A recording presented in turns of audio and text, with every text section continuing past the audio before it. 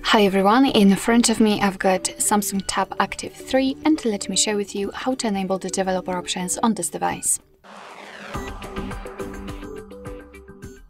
So let's start with opening the settings, and in this left section we have to scroll down to the very bottom to find About Tablet.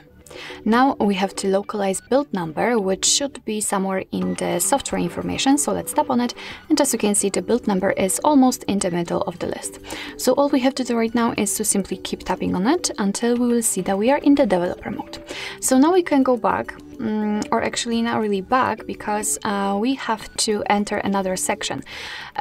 So in this left section with the options, simply scroll down to the bottom again, because the developer options will appear under the About Tablet. So let's tap on it, and here we've got plenty of advanced settings which we can customize.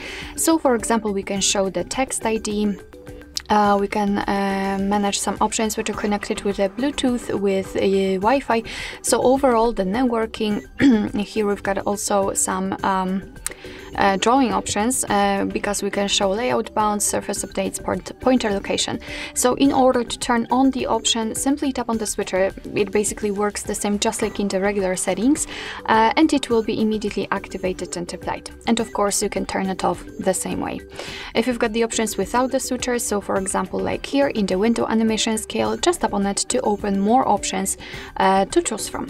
If you're done with customization of developer options, you can always turn them off just by tapping on this switcher, which is pinned to the top of the list, kind of top of the list or top of the screen.